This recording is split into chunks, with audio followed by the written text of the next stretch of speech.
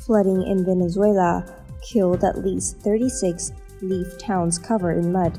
Flooding and mudslide have killed at least 36 people in a Venezuelan industrial town, authorities said Monday, as rescue teams search through sludge and debris for frozen of people, reports missing.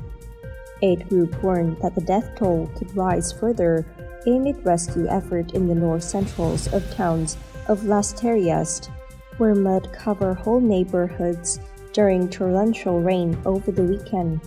Interior Ministry Remigio Ceballos said at least 56 people have been reported missing in the town and surrounding region. Government videos and social media posts from residents show rescue workers and soldiers using bulldozers to remove uprooted trees and thick sludge that had covered roads and homes Saturday nights. About 1,000 homes were either destroyed or damaged, authorities said, displacing thousands of people, many of whom were moved to shelters. About 3,000 servicemen had been deployed for search operation. Mr. Ceballos said, "It's a very shocking.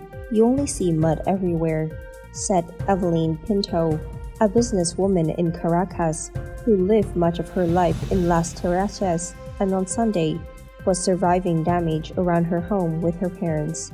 Mr. Pinto described watching firefighters pull two bodies from the rising water of the Tuy River that runs behind her house.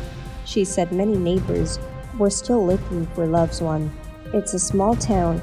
It's painful for all of us because we've all known each other our whole lives," she said.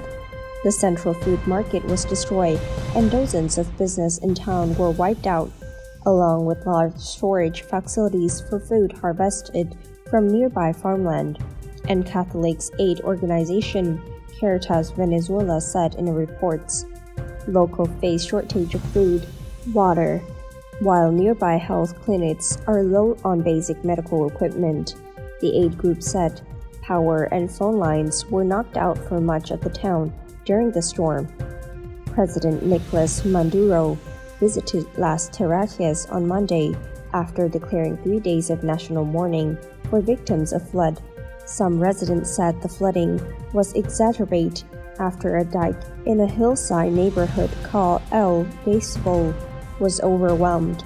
Venezuela's information ministry didn't immediately respond to a request for comment. Government's official blamed the tragedy on climate change, with state television airing old video clips from Mr. Maduro, his predecessor Hugo Chavez, and Cuba's Fidel Castro, tying capitalism and U.S. policies to the phenomenon. That's all for today. Thank you and goodbye.